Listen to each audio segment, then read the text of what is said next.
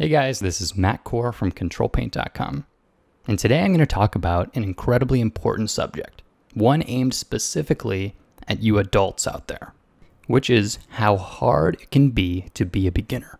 And because there's not really any good visuals to go along with this, once again I'm just going to put a drawing in the background.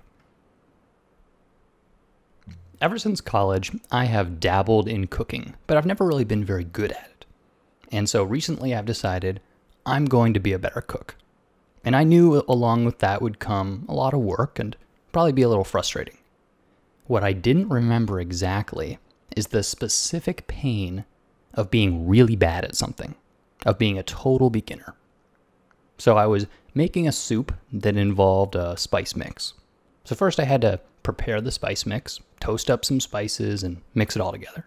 And then the soup was going great, and it came time to add in the spices. So I thought, great, all right, I'll throw them in.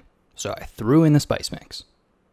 Well, immediately it was clear something was wrong. So I looked at the recipe again, and sure enough, I was only supposed to put something like a quarter of the spice mix in and save the rest for another day. Great. Well, now my dinner's ruined. I've been at it for about 45 minutes. I'm hungry. This is not going well.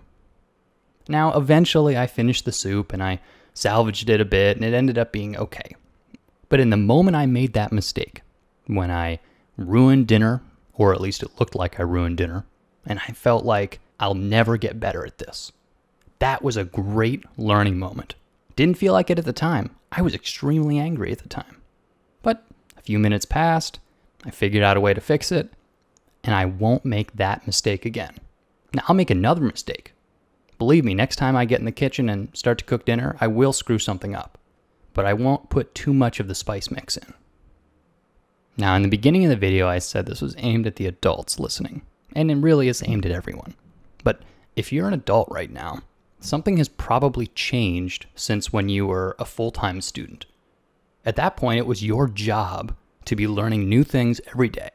You were in a permanent state of being bad at everything.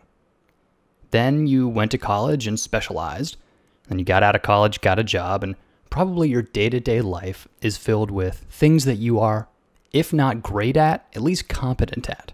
Things that you're familiar doing.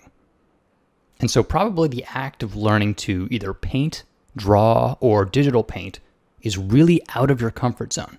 It may have been a while since you remember screwing up so badly, so routinely. But that's learning. You know, this is not going to be the end of my cooking career because I messed up last night's dinner. Because it's those crucial moments, the moment where your body recoils and says, why am I doing this? That's when you have to think about how to avoid that particular mistake again and then move forward. Because there's plenty more mistakes, but this is how you improve. But the beauty is, if you can get through this, you won't be a beginner anymore.